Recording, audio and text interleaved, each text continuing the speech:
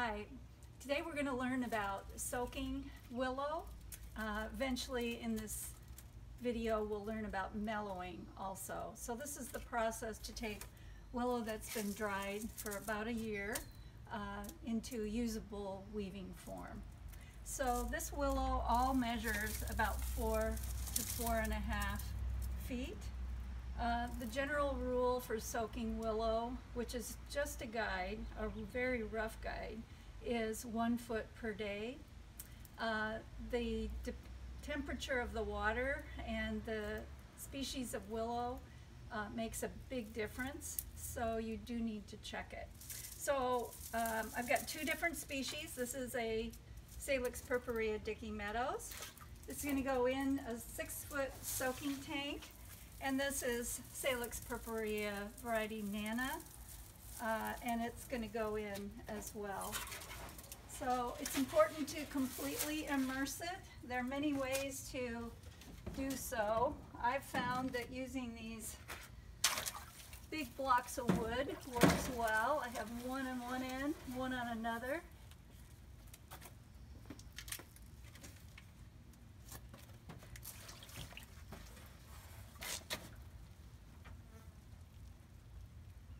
And again, there's no one right way to soak your willow or to weight it down. I've used pots with water in them to weight. I have some metal that I've also put in there that makes the water a little rusty. And there are many things you can put in to weight down the willow. There are also a variety of tanks you could use. You can dig a hole in the ground and line the hole with a tarp, something that water won't permeate. You can make a frame of wood and lay a tarp over that and soak your willow in that. You can put it in a stream and weight it down with rocks. So, or the bathtub is another option if the willow is not too long. Okay, so I think this is pretty good. I don't have any willow parts poking up except right here, and I'll play with that. This time of year, which is summer, it's June 14th, you may actually want to put some screen over this so that mosquito don't lay eggs in here and you have a hatch. Sometimes I inform the water temperature by taking the temperature just with a regular food thermometer. So air temperature is about 67 and water temperature is about 59. And you don't have to do this, but when you're starting out, it may help you to get an idea how much time your willow takes by making a chart. So this is my willow soaking and mellowing record, day 1, today's date. I'm going to put that temperature down, and just a brief note that I'm beginning my soaking. We'll check back on about day 4. See you then.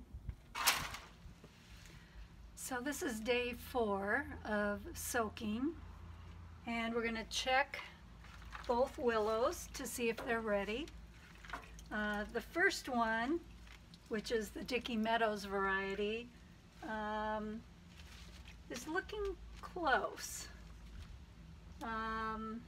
It has still a little bit of wrinkling on the outsides, so it's not completely smooth.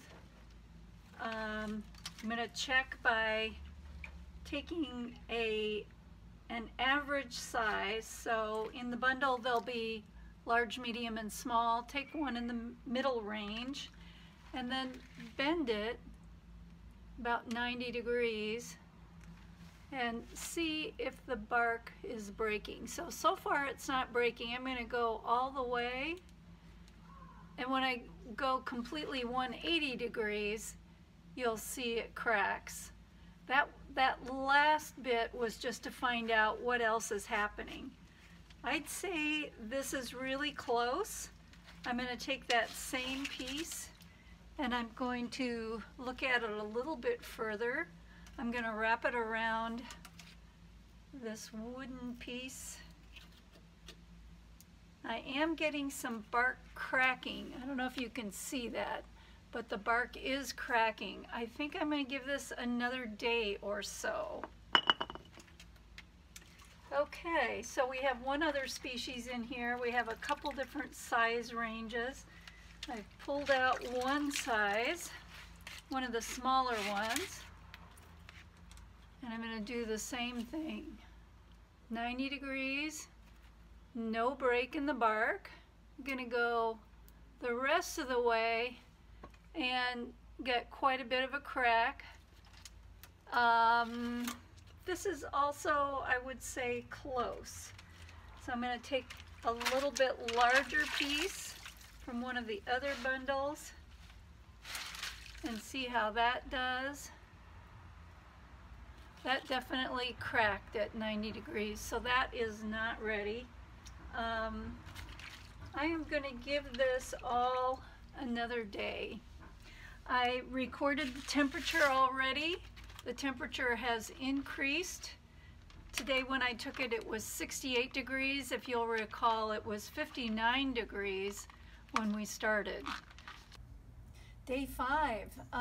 So yesterday wasn't quite good enough for the 4.5 to 4 foot willow. So we gave it another day, and now we're going to do the same thing. So I'm going to bend the Dickey Meadows first and bend it to 90 degrees, see if the bark breaks. The bark is not actually breaking at this. I'm going to go a little bit further. It's still a little bit crunchy. I am going to wrap it around a winder and see how it acts. See if I get any bark cracking or kinking. I'm getting both. So I think I'm going to give this another day at least. Next we'll check the Nana and bend it 90 degrees. No break. Wrap it around the winder. I am not seeing any breakage, and it's looking pretty relaxed, so I think this is going to be good. So for this today, we're going to start the mellowing process, but before we do that, we are going to dry it. So usually I spread it out a little bit depending on the air temperature and moisture. It'll dry out anywhere from 15 minutes to maybe an hour or so. So I'm going to make sure that I don't have anything too much bigger than that. I might test one more piece. I'm going to test a slightly larger piece. And now that one cracked. That was a previous crack there. This one is not acting ready. So if I have any bundles that are larger material than this, I may give this another day too. This is all a very similar size, so it's kind of a fine distinction. See, we're getting some darkening in the willow. That means to me that it's saturated. We don't want to get it too wet. We don't want to over soak it, or the bark will slip and it will be too weak. So I'm gonna take this out. So I have a little question in my mind of whether that's the right thing to do or not. But I'm hoping that the rest of the way to the appropriate weaving dimensions will be done when we are done with the mellowing process. So one other thing to think about here, this Nana is all going to be used as weavers. It won't be a border. To have a border, you want it really super flexible, but for weavers it needs to be slightly less so. So I think this is going to be fine, and that's it for today. See you tomorrow. This is day 7 of soaking and mellowing willow. We're checking on the Dickey Meadows, which is the only remaining willow in the tank.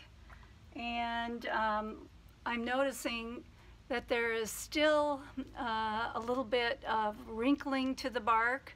It's only slightly obvious, and it doesn't look like it's probably done yet. But I'm going to test it, and I'm going to bend it at 90 degrees.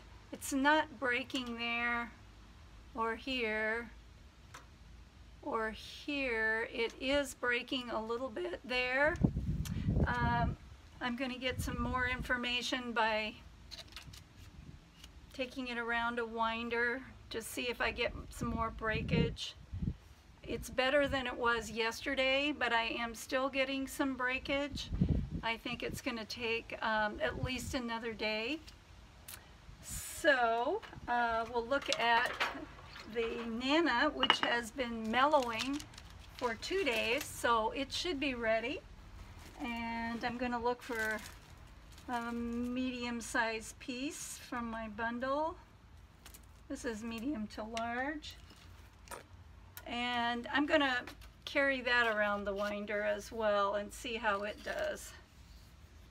And it's doing pretty nicely.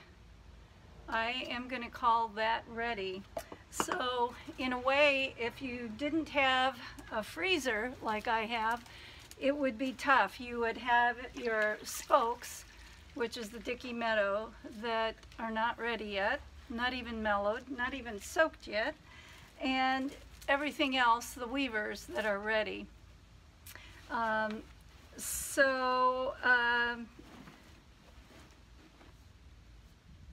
best thing is to estimate better than I did up front. So that would have meant putting in the Dickey Meadows a few days ahead of time. In the past, I've had a lot of trouble with the Nana, even though it's small. So, but I guessed wrong, and that happens. And so I'm putting the mellowed willow in the freezer. It will keep probably for a month in pretty good shape. After that, it starts drying out, and it's only passably good.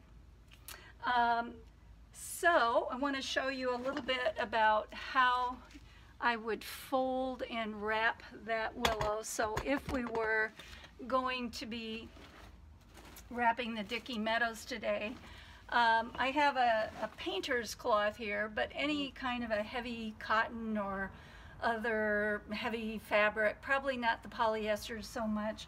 You want it to retain a little moisture, and I would sprinkle it and get the whole cloth damp, but not sopping wet by any means. So remember that when you start the mellowing process, you completely dry the willow. So that just means the outside surface is dry. So, and then you either lay a damp towel over it if the conditions are kind of moist and you want a little airflow, or if it's really hot, you might want to actually wrap it all the way around.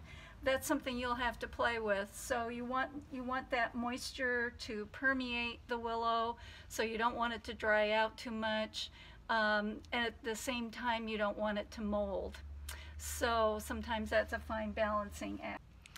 I had originally intended to show you day 8 when I removed the Dickey Meadows from the tank, but that's no longer possible. I'd like to give you the things to look for again, just as a reminder, when you're removing your willow from the tank and you're making that decision whether it's soaked enough.